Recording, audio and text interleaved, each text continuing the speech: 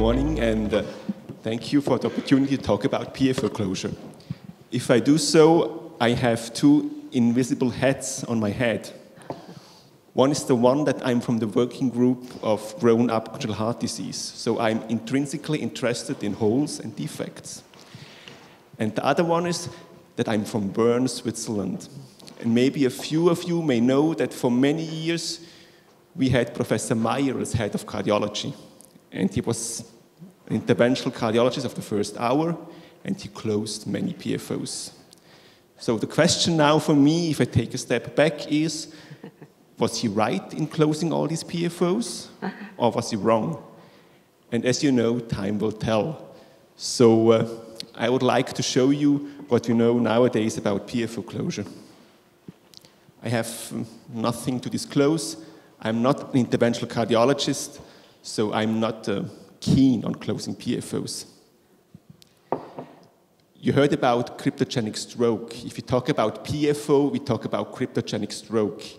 And you have heard that about 25% of patients with ischemic stroke will end up to have probably a cryptogenic stroke because standard workup, as we have heard with TTE, 24-hour Holter monitoring, images of the brain and the neck arteries and some routine blood work will not show you any cause. And in most of these cryptogenic stroke, we presume that embolic strokes will be the reason for the stroke. And we have also heard that, especially in the elderly patients aged 60 or more, paroxysmal AFib is increasingly recognized as a source of cryptogenic stroke. But in younger patients, and we also know that if you have cryptogenic stroke, the risk of recurrence under aspirin is very low. It's in the range of 1% to 2% per year. And this might be a reason why it's quite hard to show efficacy in stroke prevention in patients with cryptogenic stroke. So cryptogenic stroke may have different etiologies. It may be due to AFib, I guess especially in the elderly patients. It may be due to aortic arch atheromas that we haven't found on TTE. It may be due to thrombophilias, or it may be due to a patent foramen ovale. Now, patent foramen ovale, we all have one during fetal life. And usually once we are born, then about 3/4 of us, the PFO will close. But it remains open about 25% of all patients. And it acts like a flap-like opening between the right and left atrium, and it allows blood from the right atrium to cross to the left atrium. Its mean size in autopsy is about 5 millimeters. So it's large enough for clots to pass to obstruct brain arteries. The PFO, or the shunt size, is usually larger if you have an atrial septal aneurysm, and if we have some right atrial features like prominent valvular Eustachii, who directs the blood flow of the vena cava inferior to the region of the fossa ovalis. So the first report about a potential association between PFO and stroke was published in 1988. And Le Chat et al., he investigated 60 adults aged 55 years or younger with ischemic stroke and a normal cardiac exam. And he looked for the prevalence of right to left shunts on TTE. He also had a control group, healthy controls without stroke. And he showed that on TTE, the prevalence of a right to left shunt, mostly a PFO, was 10%.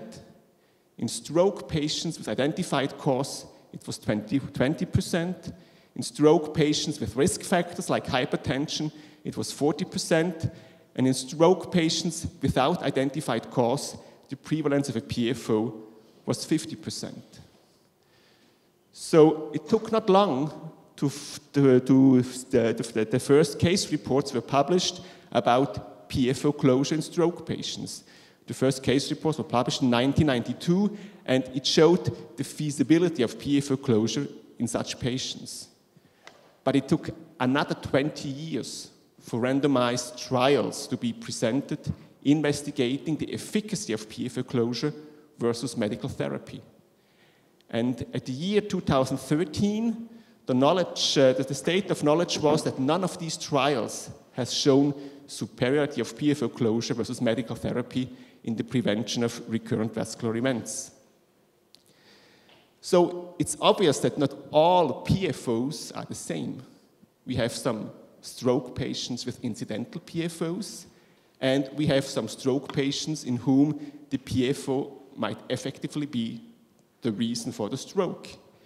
And one way to sort this out is to create scores of probability.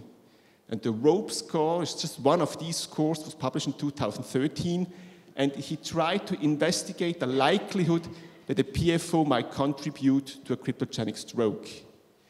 This score, the ROPE score, consists of age, the localization of the infarct, and clinical risk factors like smoking, diabetes, hypertension, and if it's the first stroke or a recurrence. And you can see if you are 30 years old, you have a cortical infarction, you don't smoke, you're not hypertensive, you know diabetes, then you have a score of 10. And 10 means that the chance that you will have a PFO is about 75%, and the chance that the PFO might contribute to the stroke is about 88%. And the recurrence rate is very low, in the range of 2% per year, as we expect. On the other hand, if you are 70 years of age and you also have a PFO, but you are hypertensive, you have diabetes, a prior stroke, and lacunar infarction, then the prevalence of a PFO will be 25%, as in the general population. Your recurrence rate will be high, 20% at 2 years, and the chance that the PFO might contribute to your stroke risk is very low. So at the end of 2016, what have we learned so far? We know that there are incidental PFOs and there are dangerous PFOs. And we know at this point in time that for stroke prevention, according to the AHA guidelines, PFO closure in patients without evidence of deep vein thrombosis or other reasons for paradoxical embolism, there is no data to support PFO closure over medical therapy. But we also have learned that in all the studies we have performed so far, study design matters. We have to think about how can we identify dangerous PFOs. We have to think about the length of follow-up, and maybe we have to think about the devices, which device we use and which we don't use. So sometimes if you talk about PFO closure, it's like an epic battle between the good and the evil, between the interventional cardiologist and the neurologist. And actually 2017, we can say a new era begins in stroke, in PFO and stroke.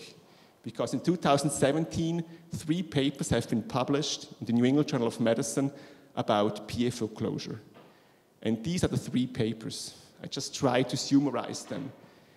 So we can see in these 3 papers, the mean age of the patients was about 40 to 60. The duration of follow-up after PA closure was 3 to 5 years. The primary endpoint was recurrent stroke. The devices that were used was the Amplatzer, 11 different devices in the French trial, or the Helix device in the reduced trial. And all patients that have been included were younger than 60 years of age, and all had a cryptogenic stroke in the 6 months prior to inclusion. And what these trials now showed, with this kind of selection, that in these circumstances, PFO closure was superior to medical therapy for the prevention of recurrent stroke. And the hazard rate, or the likelihood, was about 55 to 23%.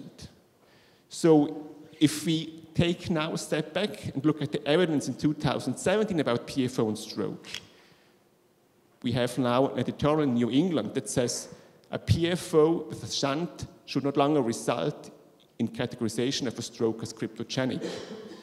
That's the opinion of the editorialist.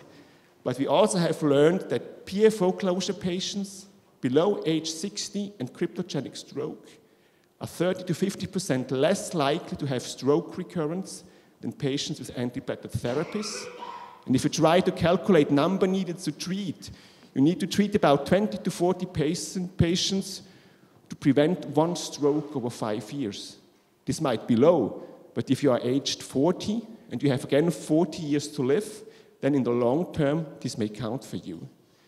We know that there's a price to pay if you close the PFO. You have device-related complications of 2 to 3%, and we can detect AFib in patients after device implantation, about 6%. So I tried to suggest the potential way on how to approach PFO patients with a cryptogenic stroke. And this is not evidence-based. It's just my thoughts from the literature. But I think if you have a cryptogenic stroke in a PFO, if you are young, you have a large shunt, then you should go for PFO closure. On the other hand, if you are above age 60, then we have no evidence for PFO closure, and medical therapy would be the treatment of choice. In the categories between, I think it depends on the clinical likelihood that the patient may have other risk factors for stroke, and then either we consider PFO closure or we consider medical therapy. So, thank you very much for your attention. Thank you. Excellent presentation. There's one question. Short question.